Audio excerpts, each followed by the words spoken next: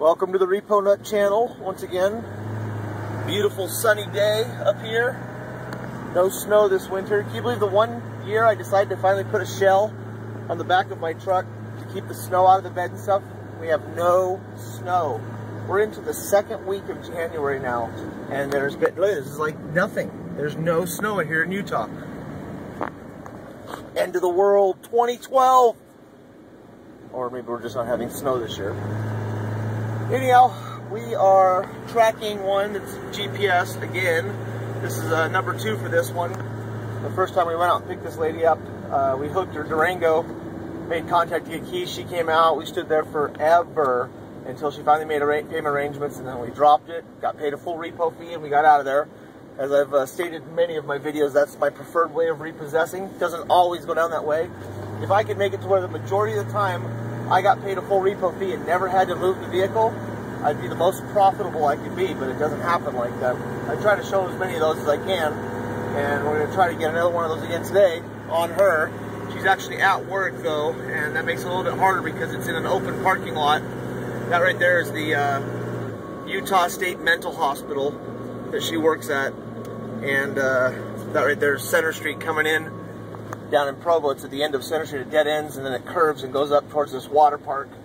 But right there at the end of Center Street is the State Mental Hospital, and that's where the vehicle is sitting in the parking lot. So we're gonna hook it, and I really don't know what department she lives in, and out of a courtesy, believe it or not, I try not to go into people's work and, you know, knock and, hey, where does this person work, and ask a bunch of questions. I mean, I've done it in the past when I had to, but as a rule of thumb, if I can't easily contact the person, I'll try calling her on the number we have for her, and if she doesn't answer, I'm going to have to leave without making contact, and she's just going to have to work out a ride home. It's just the way it's going to be. But I would prefer it be where we could pick it up, get her to call into our finance company, make the payment over the phone, and then we just drop it right there at her work, and we're done. Our job's over. So we'll see which way this goes. I'll try to have a couple different things, try to get it all on video, and go from there. We've got 4 or 5 that have come over. We'll work through each one of them. This will be number 1. A couple of skips we've had some addresses come over on. Jake picked up a white Jeep for me that's now in our impound, and I had to pull the GPS, what was left of the GPS device, out because the guy that owned the Jeep found the GPS device. Had a phone call come in there, an actual important phone call. We just got an address on where one of our vehicles is sitting right now, down in Orem, so we're going to run down there on our way heading towards this GPS one, so we're going to be driving right by it, see if we can get this skip picked up as well. So, it's a good morning. Sun's up. There's no snow on the ground. There's very little up in the mountains. And I'm having fun.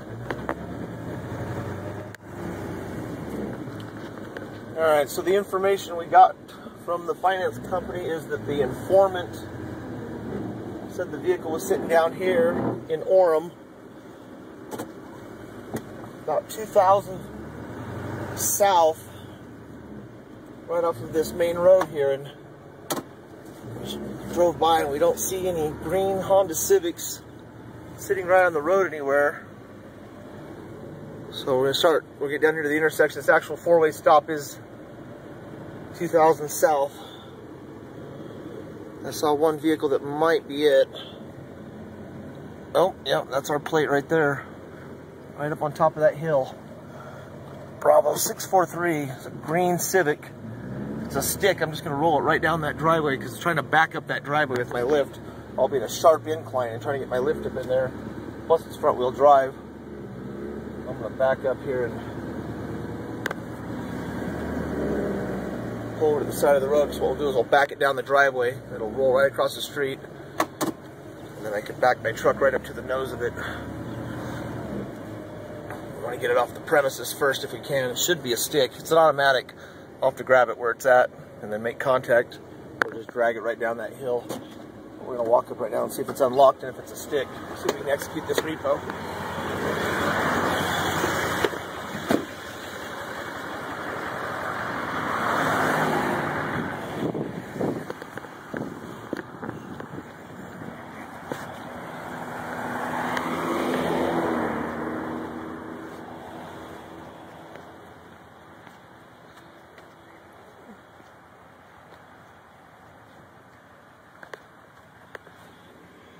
Yeah, it's a stick. It's open. E-brakes on. Put it in neutral and take that e-brake off.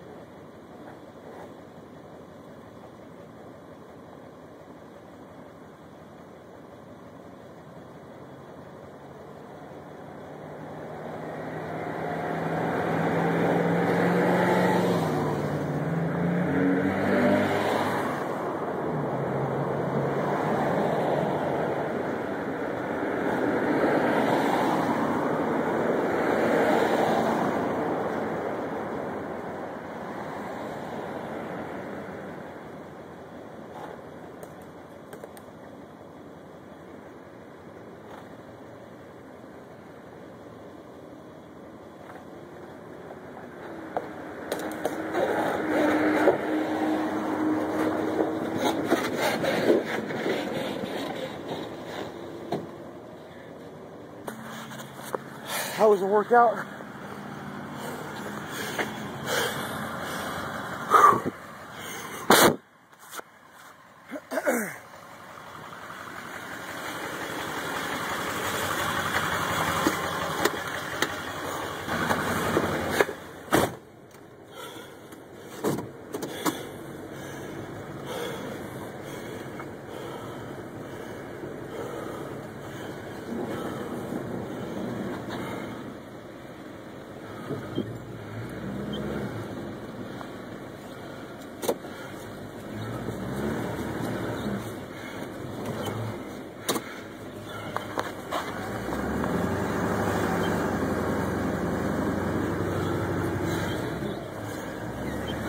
Let traffic go by.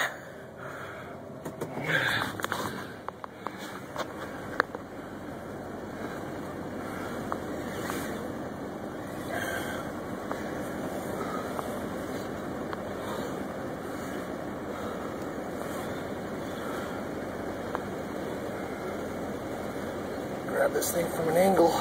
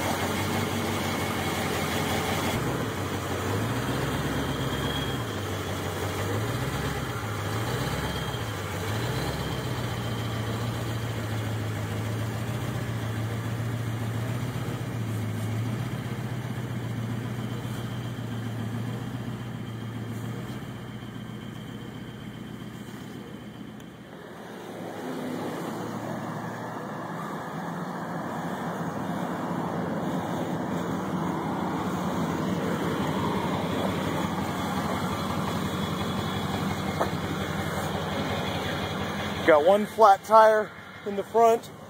It's making it not roll. We got one real low air tire in the rear. So I'm gonna pull the compressor out and fill this other rear one up, and then we'll drop this and pick it up from the front and get it hauled off. That was quite the little driveway there. Luckily I got it rocking back and forth enough I was able to get past the flat spot on the tire and got it on the hill. Once it got on the hill, gravity took over and rolled it right out into the street, and it stopped right there, blocking lanes.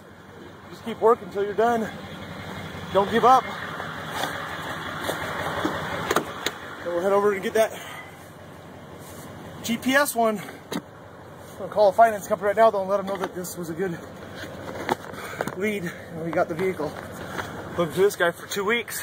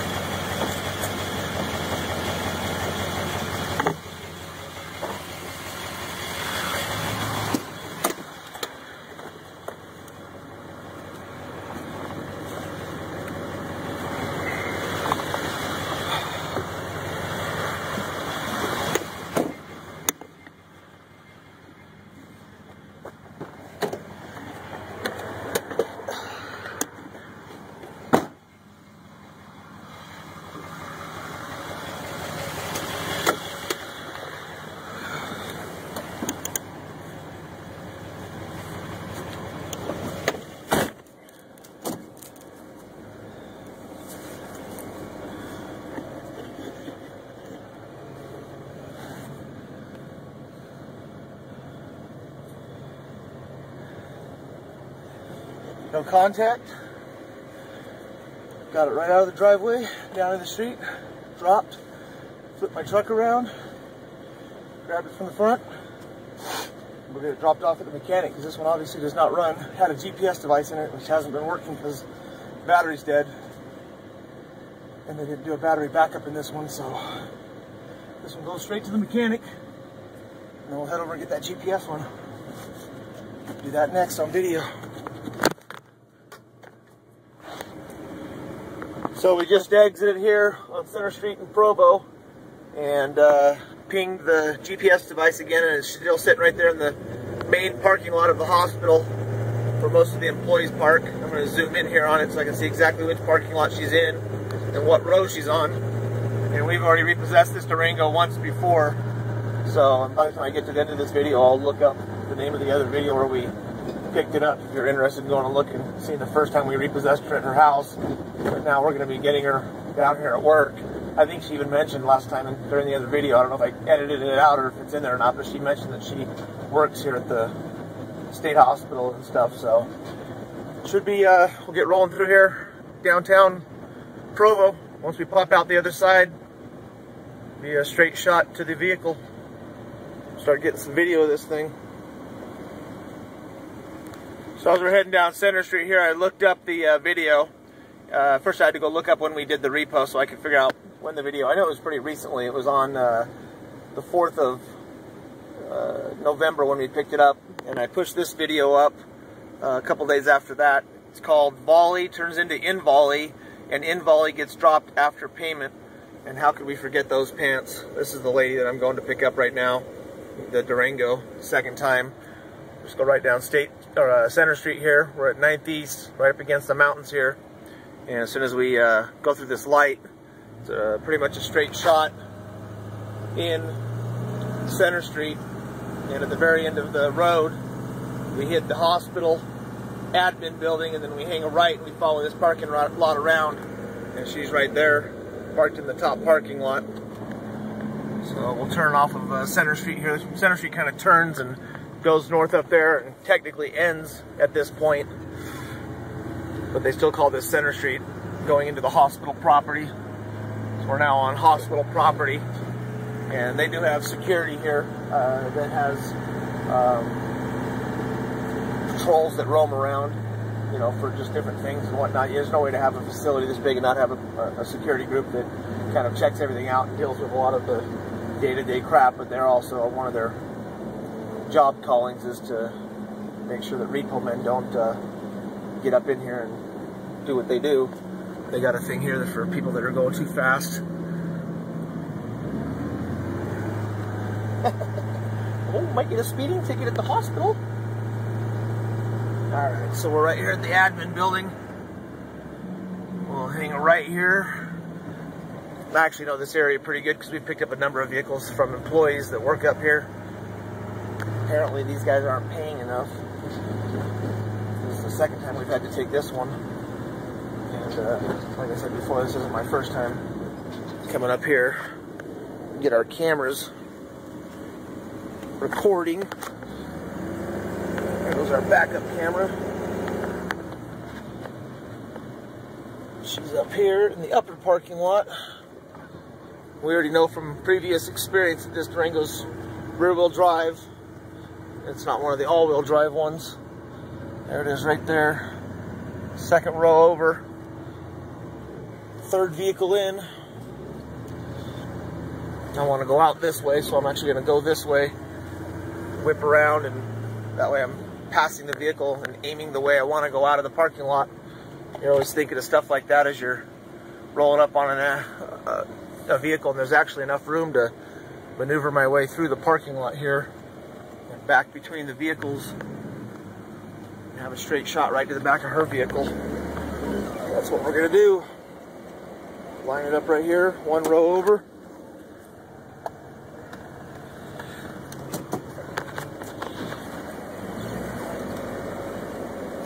Watch our side mirrors, our backup camera.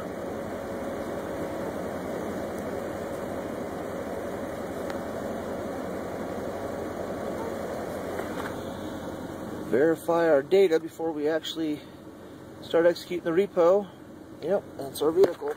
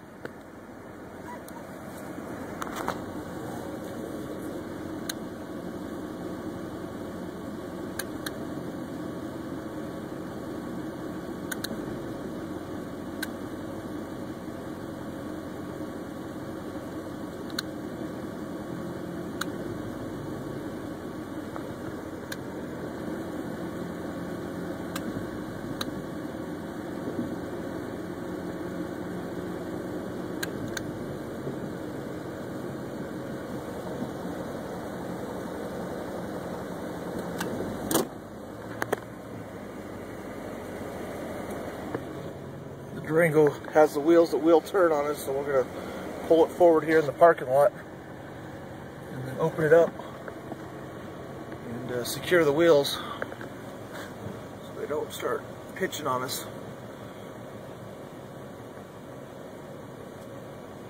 So it's starting to kind of glide to that side. So I'm going to stop right here and open it up.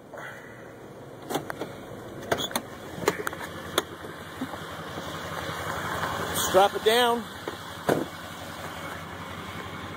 Actually, always check to make sure your doors aren't unlocked first.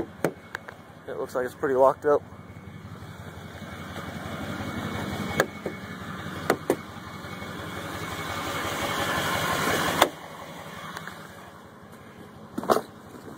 Grab our wedge, our long reach tool.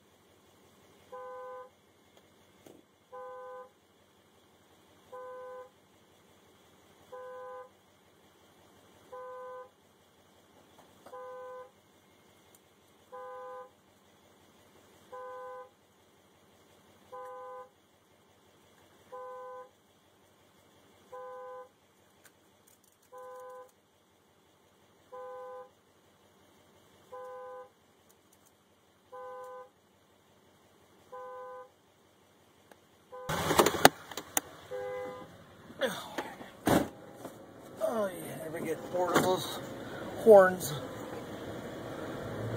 It's kind of nice though. It causes the tension that we want in this situation. So we're hoping that she'll come out and make contact. We do have a guy coming out, but